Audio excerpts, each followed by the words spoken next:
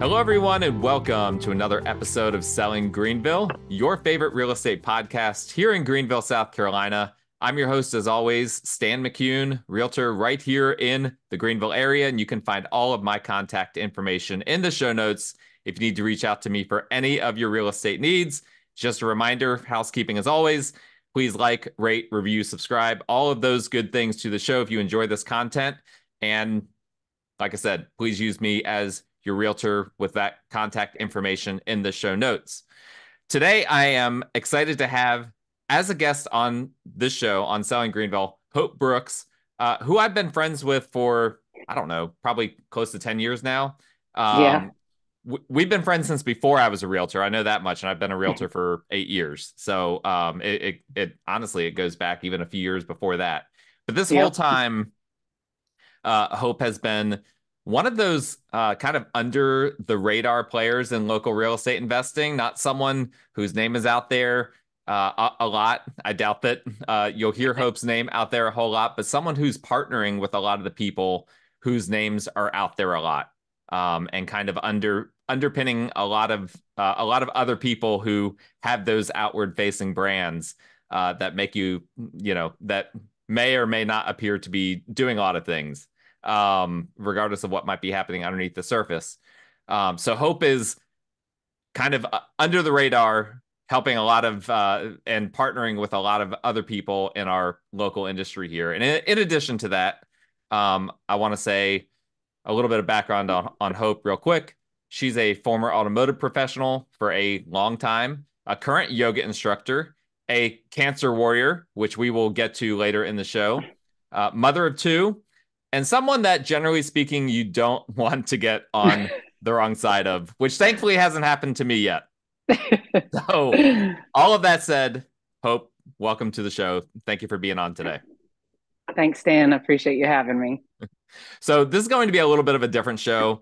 A random dude who I didn't realize I was friends with on Facebook, and admittedly, um, I'm not on Facebook as much as it might appear. I use Facebook like some people use LinkedIn, so I kind of will accept a lot of friend requests from people that I don't necessarily know. But anyway, a random dude I didn't know on Facebook, but that I happen to be friends with on Facebook, recently went after Hope and me on Facebook because we own rental properties, God forbid.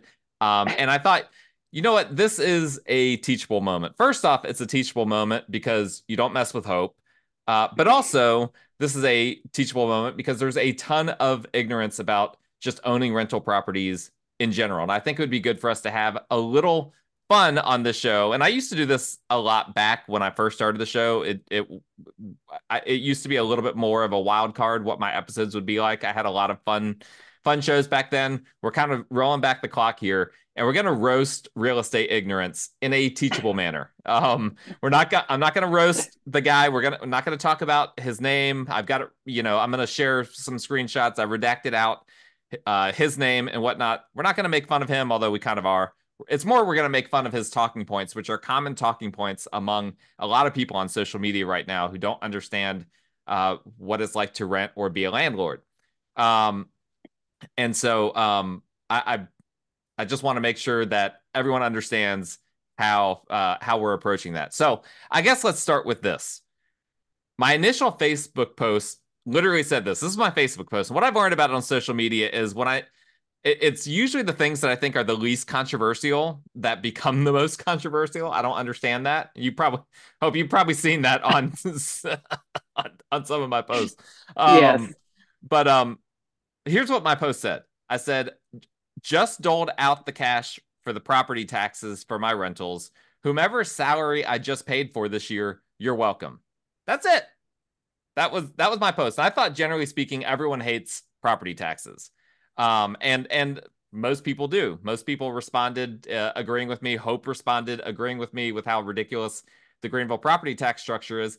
And then this guy just went off off the rails, like on me, on Hope. It was kind of hilarious to see, and I knew shortly thereafter that I would be hearing from Hope, and sure enough, like I was in the process of sending you a text message, and then you sent me one before I even had a chance to send one to you. So I'm curious, when that went down, what was your just initial reaction?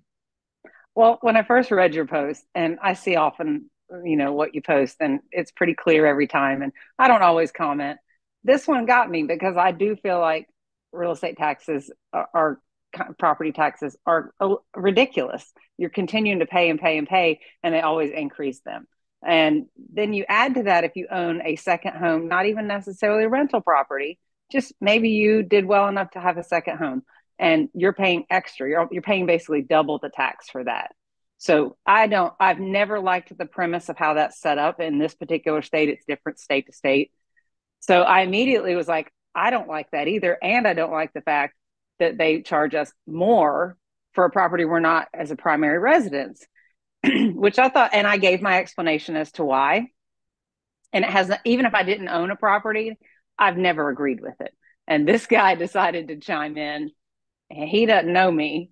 He does now. He did block us, though. He did block us. He did block us. Yes, he did block us. I knew that was going to happen. But yeah, I mean, I initially thought this was a great place to like engage some conversation about property real estate taxes and such. Never thought somebody was going to go off the rails like that, especially somebody who was uneducated. And then it highlighted to me the same thing I've seen other people say to my face sometimes. They assume a certain thing because I own a rental property. Most people, like you said, don't know that I do things kind of under the covers and behind the scenes. Yep. I'm not outwardly, buying 50 properties a year, but I do other things. And that works for my life. And it's become a place where like you and I have worked together. We've been friends a long time. It opened the door. You were the first person I ever worked with and took that chance on.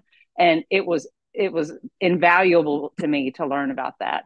So I just really 100%. Saw that when I texted you. I was like, people really don't understand what it takes to be a landlord, whether you own 1 or 100 properties. Yeah, and you and I were talking before we started recording here about how I've seen on social media, it's mostly Gen Zers, I guess, but the younger crowd that still hasn't owned their first home that are in that renting cycle. And I keep seeing people say things like landlords need to get real jobs. And it's like, we have real jobs. Anyway, I've got the screenshot pulled up here of one of the comments that this person made. I'm just going to read it for those that aren't able to see this on YouTube. If you're watching on YouTube, you can see the screenshot. If you're not, and I'm gonna because it makes our picture look pretty small because we're recording this on Zoom. Not going to show the screenshot the whole time, but we're going to be talking through this. So here's what this person said to Hope. The property tax actually encourages, we always know reply guys are their favorite word is actually. The property tax actually encourages primary home ownership instead of greedy landlords who wish to profit off other people's hard work. If you don't like the higher tax rate, don't own rentals. Let's be honest, you'd pocket the difference as profit. I'd also add you don't pay it, your renters do. You're simply a middleman. If y'all were seriously interested in the rising cost of housing, you'd be against so much investment in residential properties. You want servitude, not freedom. It's a guy that doesn't even know you. He's telling you that you want servitude, not freedom. Servitude. I believe my actual response to him was 1, because I bullet point, you don't know me. And I had 2 subsequent bullet points so that I was very clear because actually I don't need that word in my response. Yeah, you did. And I'll go to your screenshot here in a second. He went on to say, or maybe be against Section 8 housing rentals and payment collections, which many people offer to keep certain populations oppressed. But instead, let's have a pity party for you and your investment portfolio. When I see you come out for everyone, all caps, for everyone first, owning a primary residence before anyone owns a secondary property, then maybe I'll give some legitimacy to your argument. Greed like yours takes many forms. Okay, a lot to unpack here. Okay, let me start by saying this. He said the property tax actually, of course, I'm going to highlight that word again, encourages primary home ownership instead of greedy landlords who wish to profit off of other people's hard work. The first part of that sentence is somewhat legitimate, right? The property tax structure does encourage primary home ownership.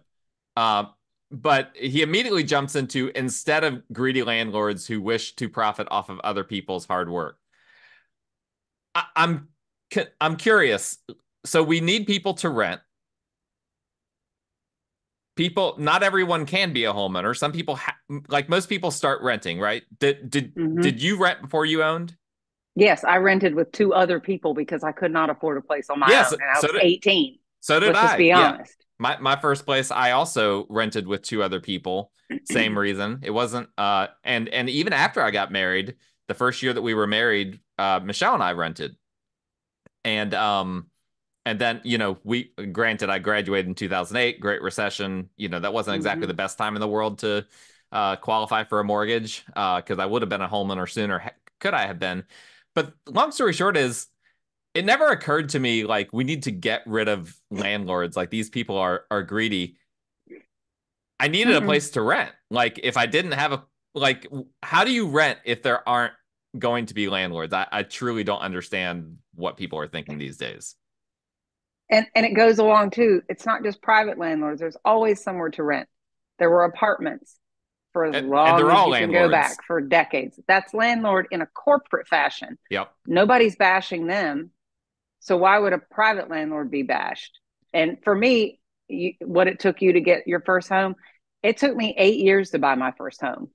I graduated in 1990, and I didn't buy my first home until 1998. Wow. So it wasn't my options in between renting and sharing spaces was living in my car or sleeping on somebody's couch and then giving them some cash until I could get my next place. That's what people don't understand is that space had not been there for me to crash on somebody's couch and give them some money or rent with two other girls or eventually get my own apartment where I could actually afford it and then eventually get a home. That's 8 years from my high school graduation before I owned a home. I went through multiple jobs. I worked multiple jobs to be able to get to that point and afford it. I bought the cheapest place. It was, I think the house I bought was $98,000. It was a small town house. It was 1,100 square feet. I was not rich. This was just like I had a great job by then. I finished college, doubling down. I was able to do that. So, but had I not had a rental place, where would I have been? I couldn't go home. I was not allowed. So I couldn't go to my mom's basement or extra bedroom and live there and be cushy and happy and comfortable and drive a nice car. I drove an old beater. But before you started doing the brushless car washes. That's right. That is right. um yeah, to your point, uh you probably already know this, but the average first time home buyer is now between 35 and 36 years old, which is insane. So that means people are either living with their parents or renting until they're roughly 35 or 36 now. Um, and I don't know like what people think. I guess it's not so much that they truly are like landlords shouldn't exist. I just think that landlords are just making tons and tons of money. I've got a reality check for some people out there. I've had rental properties that were negative cash flow multiple times. I'm not proud of that. That's not something that I like, but it happens sometimes. Sometimes a Mm-hmm. property doesn't perform. And guess what? When you're a landlord, you can't just all of a sudden say, you know what, this isn't performing. I'm going to give up on it. You are still obligated to uphold your lease agreement with your Mm-hmm. tenants to keep that property in good condition. If you choose to not keep it in good condition, then it's going to lose value, and then the entire idea of an investment is sunk. So it's just kind of ridiculous. And this, I'm going to reshare this again here.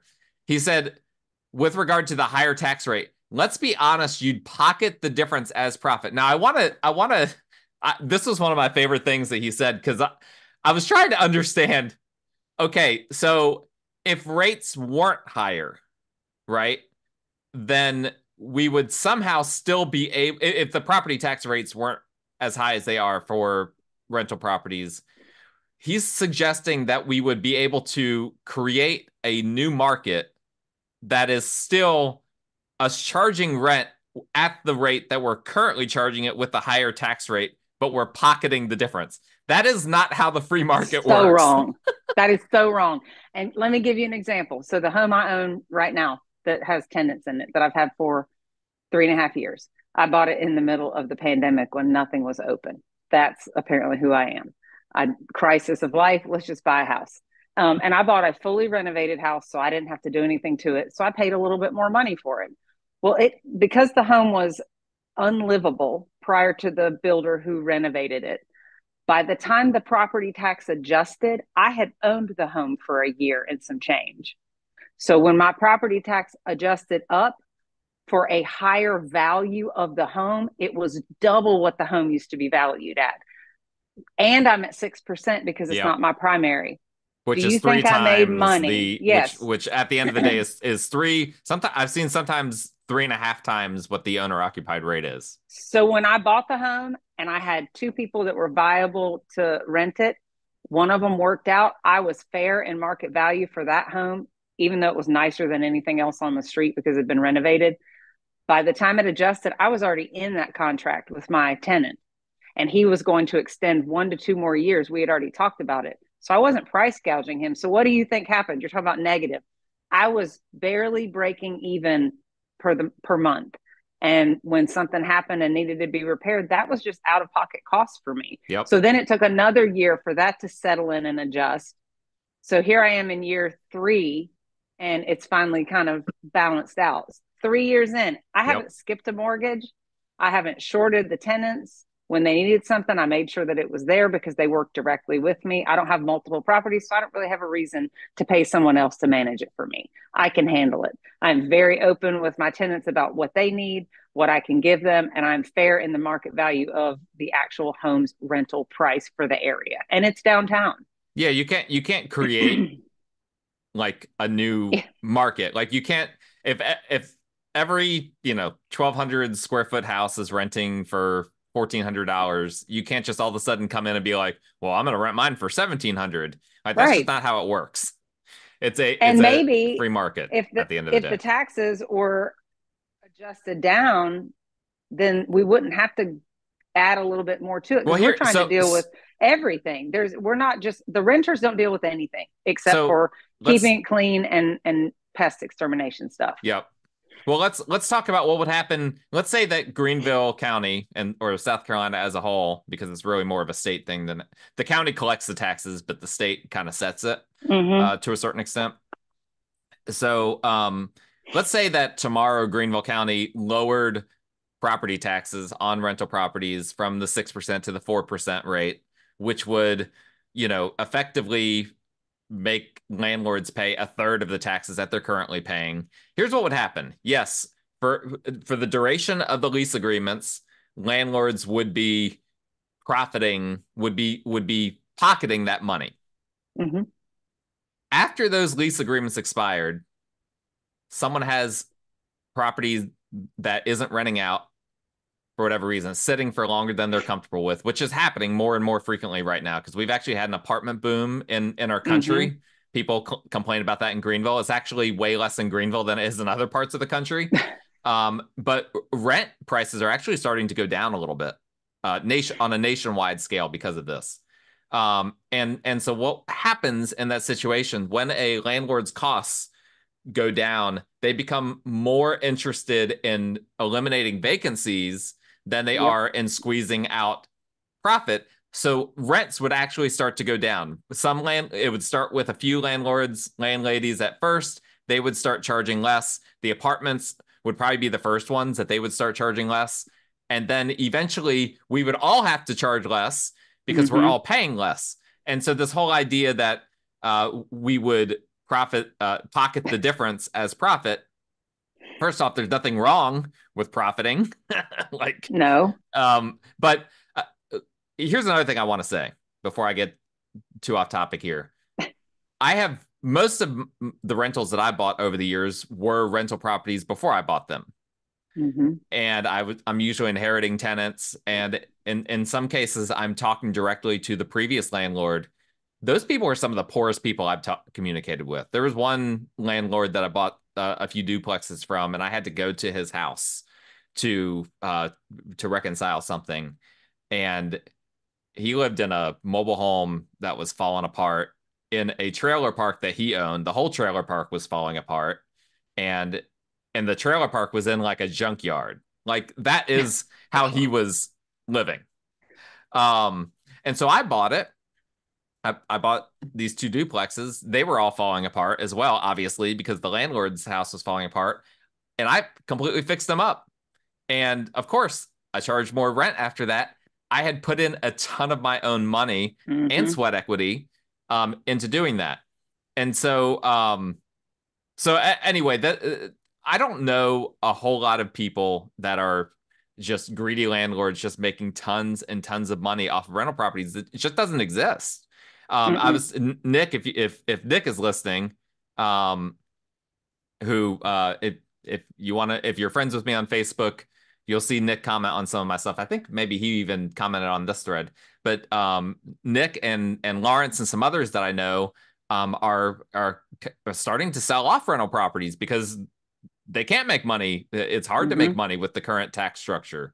So anyway, this is a problem that Greenville needs to figure out, and the state needs to figure out because it if we start to see landlords and landladies start to sell off properties, that is actually going to cause rent to go up. Mm-hmm. That's the what's going to actually happen. Unlike what this person thinks, which is that we shouldn't be landlords because we're just greedy. Well, and You then also look at it from the renter's perspective. If you're working toward buying a house, or maybe you just want to rent the rest of your life, some people do that, and that's great. But what about the places that won't take your size family or the dog that you have? yep. Those are places where you are instantly denied a place to live, even if you could afford it, and it costs more because it was a downtown apartment. But you need to go find a private landlord because you have a dog or two, and you need a fenced yard, or you need somewhere to put your tools in a shed. Those are the types of things that this guy didn't even consider with his asinine comment and his no knowledge about the rental industry at all, clearly. But that's things that people don't talk about. I mean, people that are in my home, both my tenants, my one I had for 3 years and my current one, both have dogs. They both have breeds that would not have been allowed at an apartment, nor would it have been easily accessible for them to get the dog in and out of the house. My yard is fenced. When I bought the home, it wasn't completely fenced. So I extended the fence across the front of the home to help make my property more viable for that demographic because most people have dogs. Yeah, and you're mentioning all these different things you had to do. I love that he said that we're just a middleman. Like, We're the middleman that had enough credit, equity, and money to right. buy the house. Exactly. But I mean, I can't tell. So I think a lot of people that are like anti-landlord right now, I think that they think that the average landlord doesn't actually have a job. Like I referenced that earlier. So I've only known in my life a handful of people that their only job was managing their own rental portfolio. Every one of those got out of that because it was too exhausting and did not make enough money. Mm-hmm. There are so many better ways to make money out there. It's just rental properties are an investment product. I've told people before, I never give investment advice, but generally speaking, what I hear from investment advice is don't put all your money in one thing, right? I used to have Mm-hmm. all of my money in real estate, and then I realized, you know what? I'm not very diversified here. And so I've had to diversify a bit. But all of these apparent people that think that these landlords are out here, and all they're doing is just sitting around all day, collecting rent, not having to do anything. Like, how many of those people exist? Because all the ones that I know of, they've gotten out of it. I don't know. Do you know any? No, because every realtor that I know, that I'm friends with, that I have worked with, every one of them they're either a realtor as a full-time job, or they're a broker, Mm-hmm. or it's somebody like me who I worked my way through automotive and then automotive industrial software. And I worked my whole life for, I don't know, 30 something years full time to get to this point. And I'm the opposite of you. I was diversified in different areas, Mm-hmm. but had no real estate portfolio but was able to invest to be able to diversify my portfolio away from like the market and the standard things 401ks that people invest in, because the ROI is not as high on those and it's Mm-hmm. much more risky. Real estate is probably, in my opinion, the least risky. Mm-hmm. And I will qualify that I've owned four of my own homes. So also this gentleman did not know that. I started with my 90 something $1,000 home.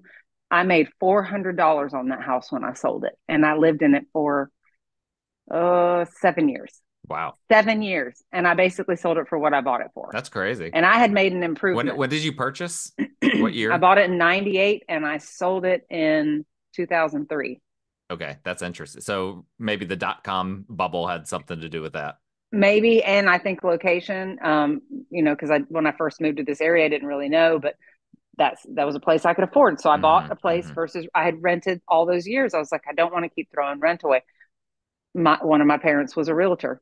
So I kind of knew eventually you need to buy something and have some equity, but I had to work my way to that. And then I owned a second home.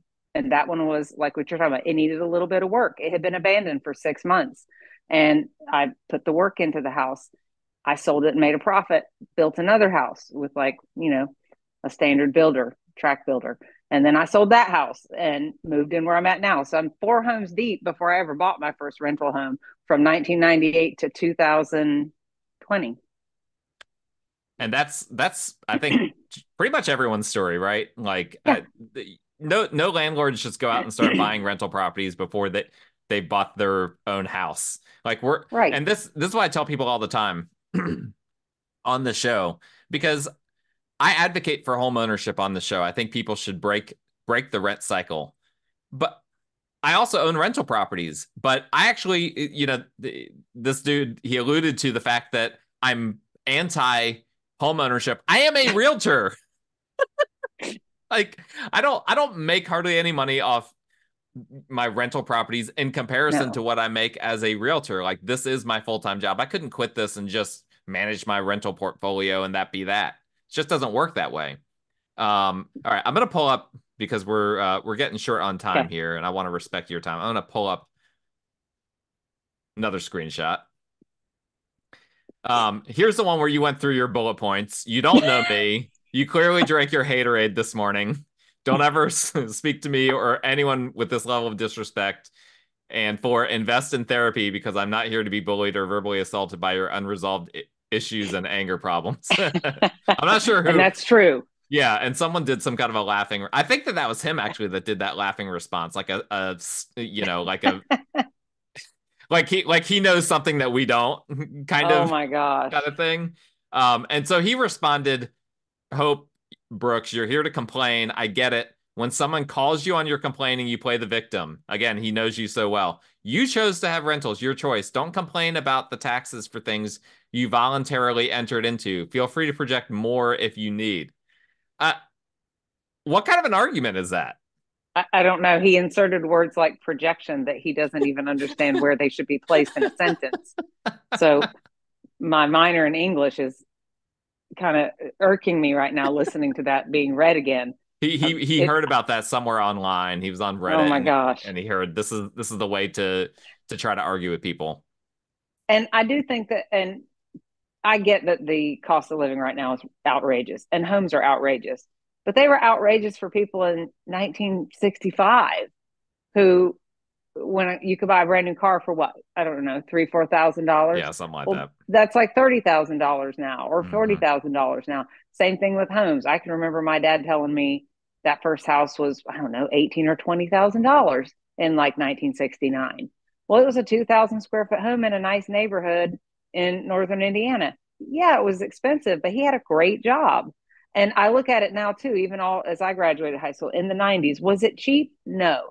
At the time, I don't know, $900 for rent or $800 or $900 for a 1-bedroom. And I mean 1-bedroom and very small. I think people forget that this is scalable. Everything's going up in price. It isn't just one thing. And that's where they're getting hung up, is thinking that we're over here making millions. Some people probably are. I am not that person.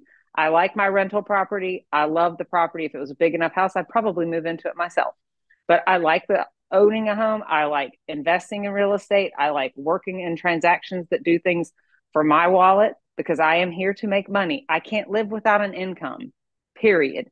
And whether that is working in automotive or that is doing yoga teaching like I do now, I diversify where my income comes from in order to afford the things I need to afford for myself and my children. And I'm trying to build wealth.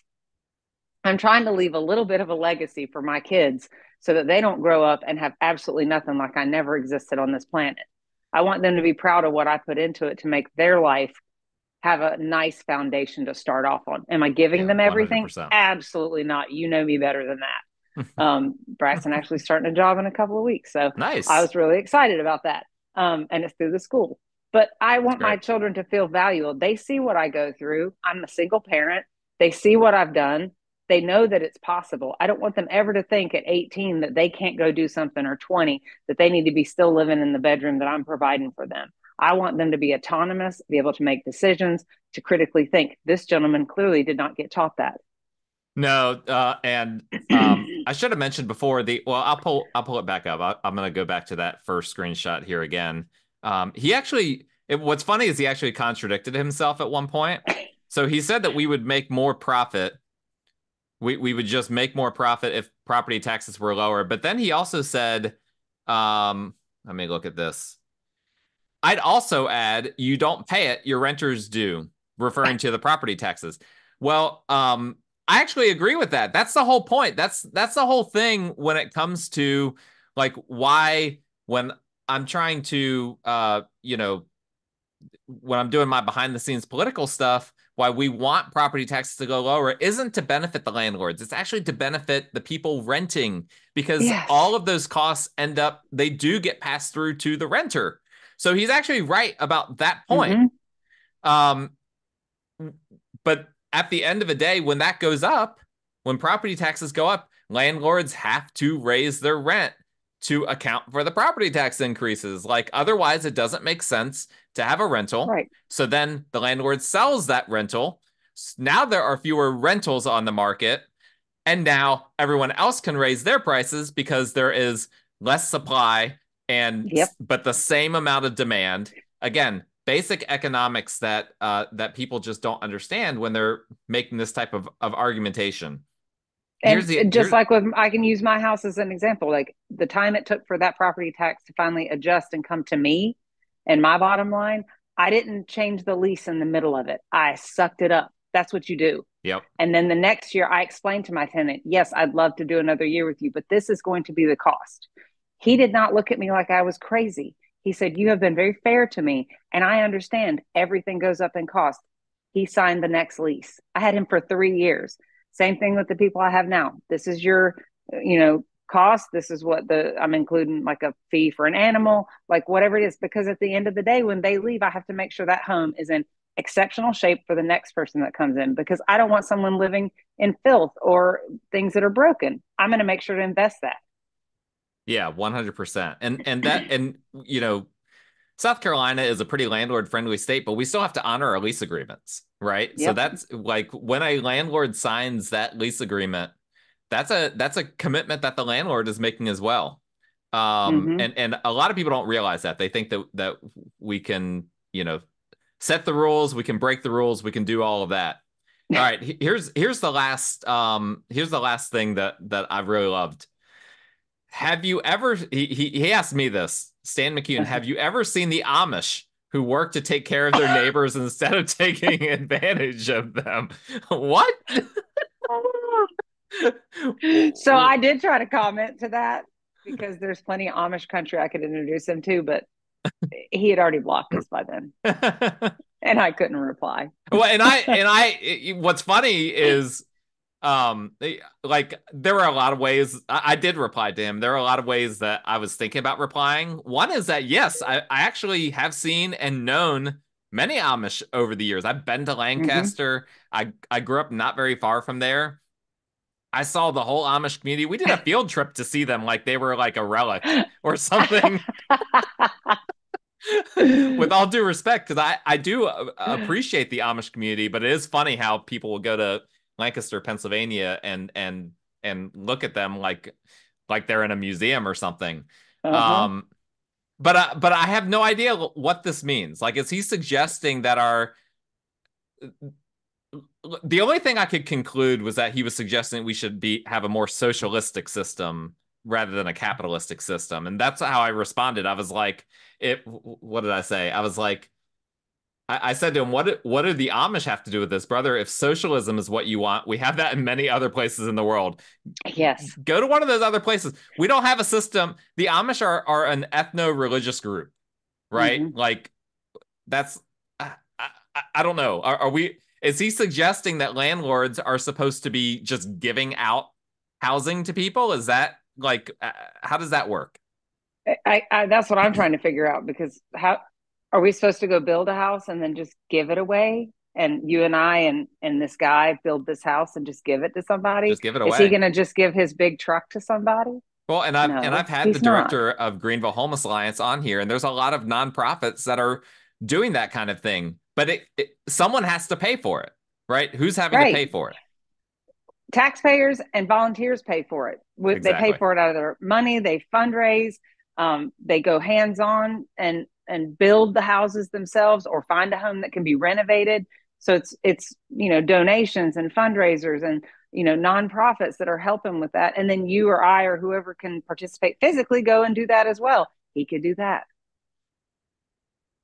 So the cost has to come from somewhere. Like I don't know that these are just kind of I think that where we're at right now, and I've talked about this a few times. I think there's a lot of people getting squeezed financially, Hmm. and perhaps this person is one of them, and they're just looking for someone to blame. And Hmm. the reality is, it's not that there's no one to blame. I'm not going to say that there's no one to blame, but the targets, generally speaking, the people that are being blamed are the easy ones to go after. Like everyone knows landlords, everyone knows rental properties.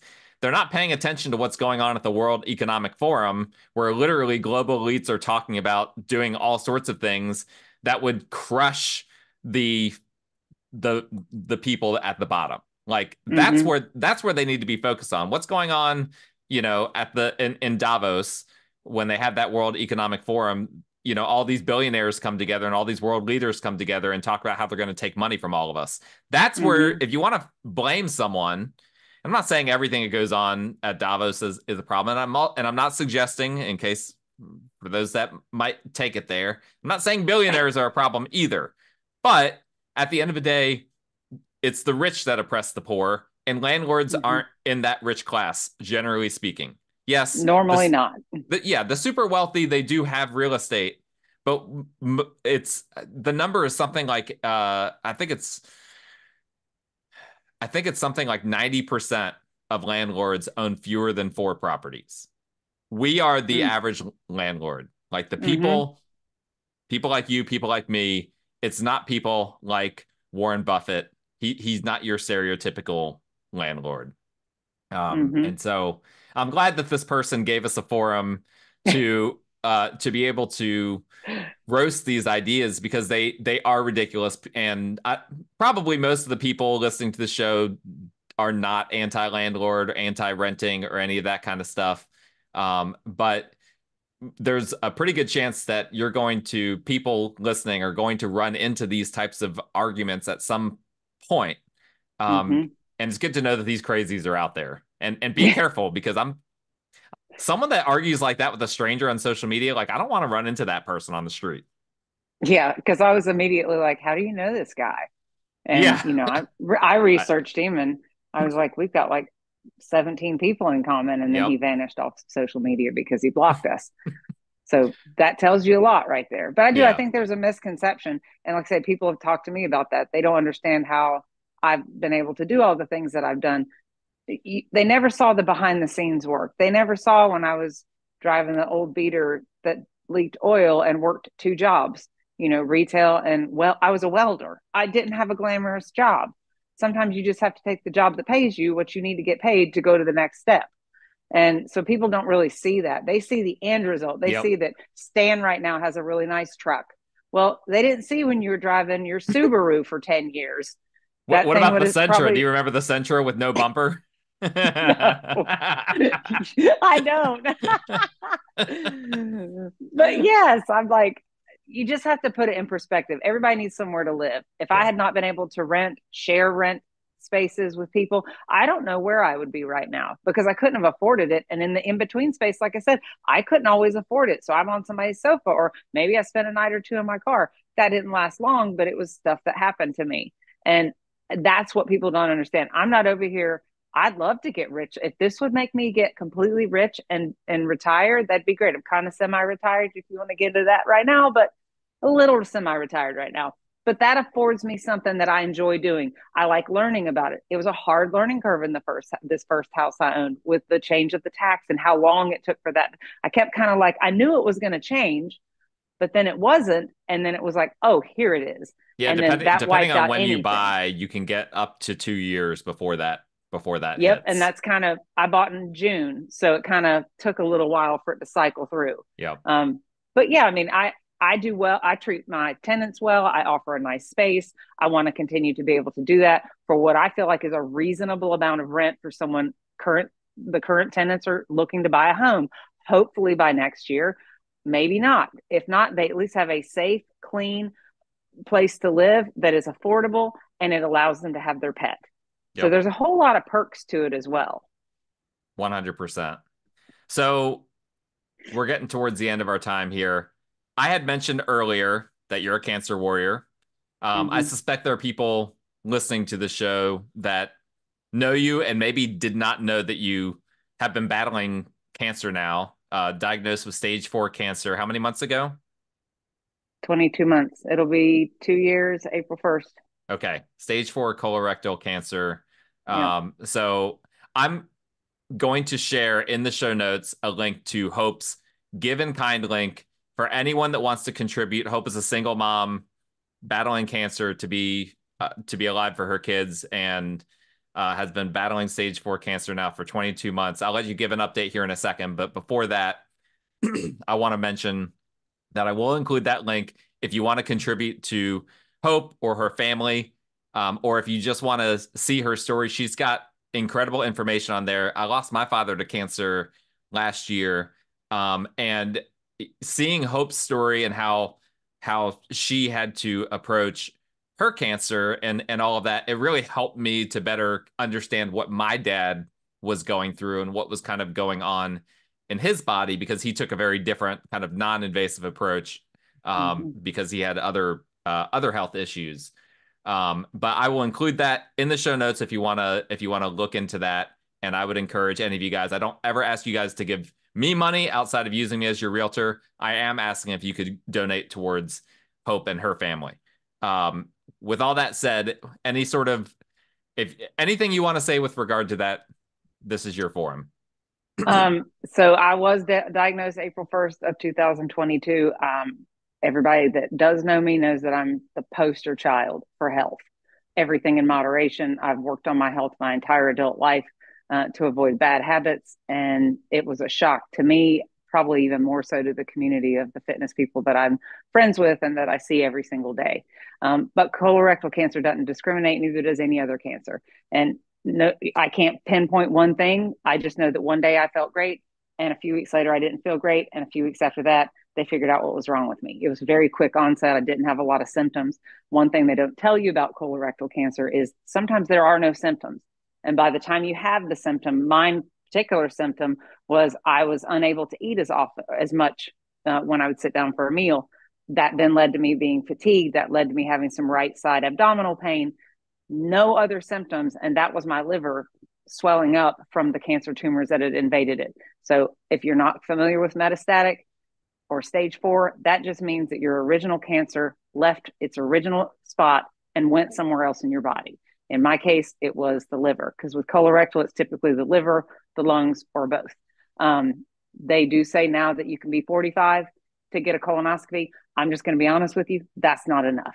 You need to be getting screened much earlier, because early onset is where mine fell into play. I was in the middle of trying to figure out what was wrong with me when I turned 50, and I was eligible at 50 to have a colonoscopy. Had I been able to have one, the year before, 2 years before, 5 years before, 10 years before, they may have caught that one polyp that caused this.